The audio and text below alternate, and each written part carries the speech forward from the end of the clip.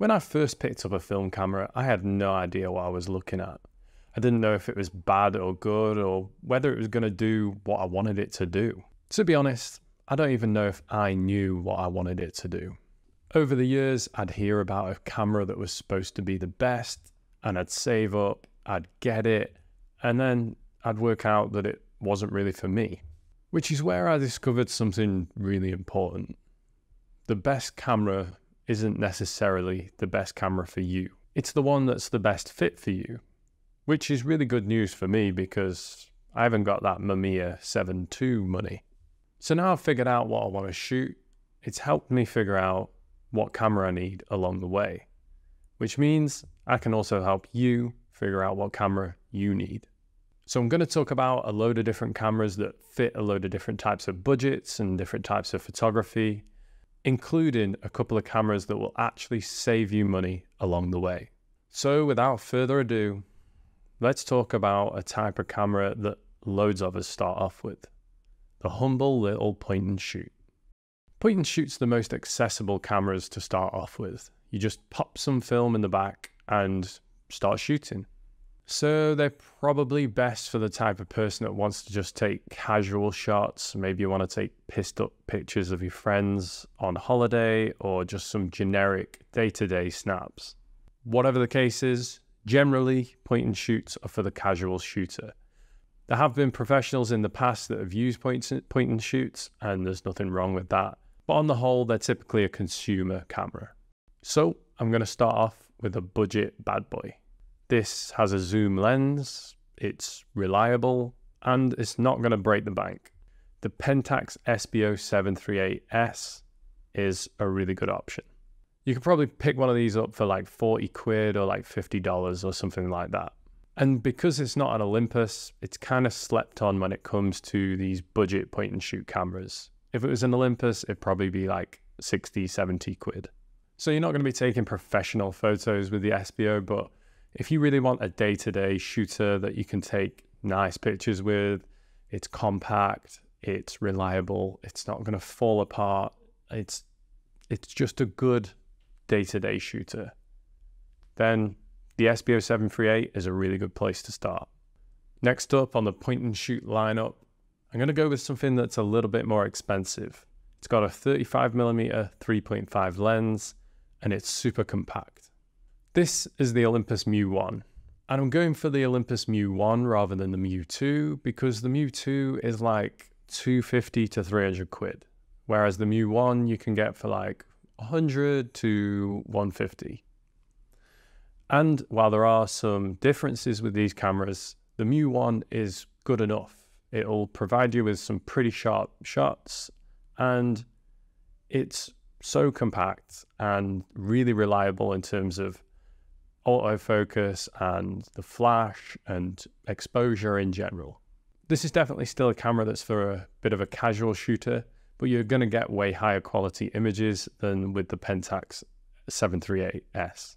There are even people that would use this kind of camera for like street photography maybe, or yeah, just some more higher quality sort of day-to-day and travel shots. But if that hasn't buttered your parsnips enough, then I've got one more point and shoot for you that is completely different. Most film cameras just take a roll of 36 and give you 36 photos. But not this camera, it gives you 72 photos. Yep, I'm talking about the Kodak H35N, which is a half frame camera that kind of has like the quality of a disposable camera. Obviously, the big positive with this camera is that it's pretty cheap and it really saves you money if all you want is basic casual photos. You're going to get twice as many photos, so you're only going to spend half as much money. And trust me, when you actually got a roll in this camera and you're trying to shoot 72 shots, you're like, Jesus, how am I going to get to the end of this roll? But as I said, it's definitely for those that want to just go pretty basic. They don't want anything too insane, they don't want anything too expensive, and they want to save money. Now, if you think you've seen it all, then you're sorely mistaken. Because next up, we're going to go for a completely different type of camera that is a bit less common, but definitely has more quality than most point and shoots. I'm talking about the rangefinder. A rangefinder is kind of a weird concept because when you look through the viewfinder, you don't see what the lens sees, you just see what the viewfinder sees. But some of the best film cameras ever made are rangefinders. We're only going to talk about two though today, and they're not crazy expensive and they're not the highest standard, but they are still good. And one of them is the most successful camera probably ever produced. With a 40mm 2.8 lens with a selenium cell that goes right around it that controls the shutter speeds and aperture, the Olympus Trip 35 was pretty crazy for the time. Olympus sold a shitload of Trip 35s. They're literally everywhere and they're pretty reliable. Mainly, all you have to look out for is the lens clean? Does the selenium cell still work? And probably you'll need to change the light seals. The reason why this is such a good option is because it has a really good lens, but it's still quite affordable. All of the settings are really basic. You can put it on basically an auto mode and it'll just pick the aperture for you. Also, all the focusing is zonal, so there's only like 4 steps of focusing, which is a bit of a con, but it is what it is.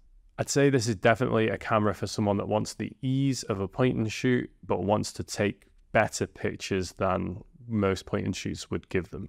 Now, if the Trip 35 didn't quite whet your appetite, then maybe this next one can. But before that, maybe you should think about subscribing to my channel.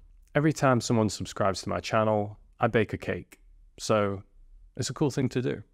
Anyway, similar to the H35N, this next one is also a half frame camera. But unlike the H35N, it's not shit. The Olympus Pen FT is probably one of the best half frame cameras going. And yeah, probably better than the Pentax 17 because let's face it, that was a bit of a flop. And not only that, it's only like 200 quid. So it's like under half the price of what the Pentax 17 is. So just like the H35N, you'll save loads of money because you'll get double the shots, but you'll also actually get good pictures with it because it's got a really good lens. This is one of those ideal cameras for a beginner because you can take a lot more shots, but you're actually going to learn film photography properly. Not only that, as I said before, you're also going to get good pictures. So it's not as if you're just picking up a point and shoot and taking shitty pictures. That is definitely one that I would say is up there in terms of cameras that I would suggest to a beginner, because when you're first starting out, you need to take as many pictures as possible so that you can get better. And the Pen FT is going to really help you do that. We're now on to the last type of film camera I'm going to talk about today, and that is the SLR. SLR stands for single lens reflex, or at least I think it does, but I mean, it's kind of lost knowledge. Who cares? Who cares what these words mean? But basically, when you look through the viewfinder, you see what the lens sees. Also, once again, some of the best film cameras ever made are SLR cameras, and you can get a really good one for like a fairly good price. But first up, I'm going to talk about one of my favorites. It's built like a tank. It's got very basic settings, but by Christ, is it reliable. It's really one of the perfect cameras to learn photography on. The Pentax K1000. You can probably get one of these for like 100 to 150 quid. So that's probably like, I don't know, $180, $200. And pretty much all you're going to want to check is, does the light meter work and do the light seals need replacing, which they probably do.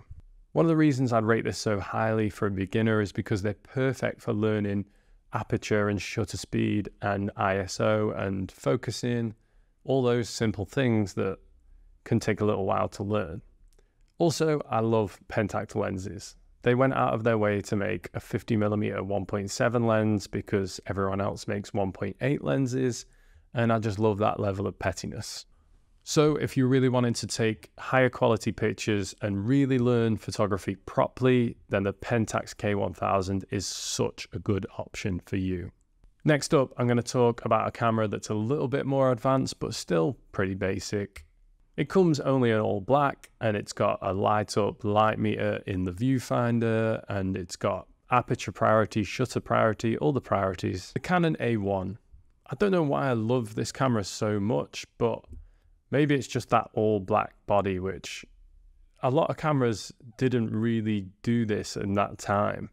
Once again, it's perfect for a beginner, and because you've got shutter priority and aperture priority, you can learn in a more sort of step-by-step way by sort of making yourself shoot aperture priority to sort of get used to it. Once again, you can get some really good shots with the A1, so it's perfect for someone that really wants to get into photography properly, and you know, you're still learning along the way, and it's probably a lot easier to learn than most cameras. Now I'm going to finish with a camera that I use quite a lot. It's kind of like a mid-ground camera. It's one that a pro could use, but also a beginner could get to grips with as well. The Nikon F100 is one of Nikon's best electronic SLRs, probably after the Nikon F6. But it's also fairly affordable at like 200 quid, so it's a really good shout. The reason why I love the camera so much is I can put it on like aperture priority and autofocus and focus on shooting in a way that's, you know, thinking about what's actually going on rather than thinking about my settings all the time. The lenses can be a bit more expensive because they're autofocus lenses, but you could shoot with manual lenses if you wanted to. But yeah, if you want to shoot super high quality film shots, then the Nikon F100 is a really good place to start. And it also makes learning way easier because you can shoot on fully auto or aperture priority or shutter priority, the same as the Canon A1. I pretty much exclusively shoot the Nikon F100, so I rate it really, really highly. I hope you enjoyed this one. If you're getting into film photography, then you should definitely give the rest of my channel a little glance and check it out, because I've got loads of videos and hopefully it'll be helpful. Anyway, you take care and take some banging photos, you mad bastards.